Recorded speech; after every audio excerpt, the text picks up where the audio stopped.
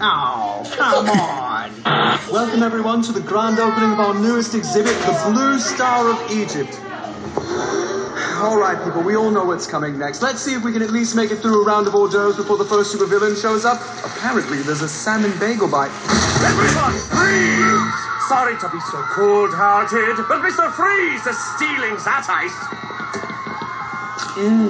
I was not expecting paprika. A+ effort, honestly. Everyone, chill out, or Captain Cold will put you on ice. Oh, come on! I thought we had a schedule worked out. This is my day. I have a new assistant. I'm still bringing him in. Everyone, stay cool. It's about to get downright bone-chilling in here, thanks to Icicle. Wow, I just walked into a cluster, huh? You guys, you have to try these salmon thingies. Focus, Captain Cold. Clearly, there's not room for 3 cold-themed villains with freeze ray. I guess you two snow jobs will have to change gimmicks then. It's not my gimmick. I literally die in warm temperatures. My cryogenically frozen wife is my entire reason for living. My name is Fit to Freeze, for God's sake. It's freeze, but you spell it fries, like French fries. Weird.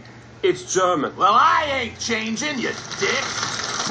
Everyone, freeze! Oh, for sake. Oh, I completely forgot about Chillblade. You and America, buddy. It took me 6 years of research to build my freeze ray. How do you high school dropouts keep making them? Are they as easy to build as ham radios, and I'm just an asshole? Guys, we've demolished a lot of load-bearing walls in here. Well, those villains are going to the cooler, thanks to Ice and her amazing freeze powers.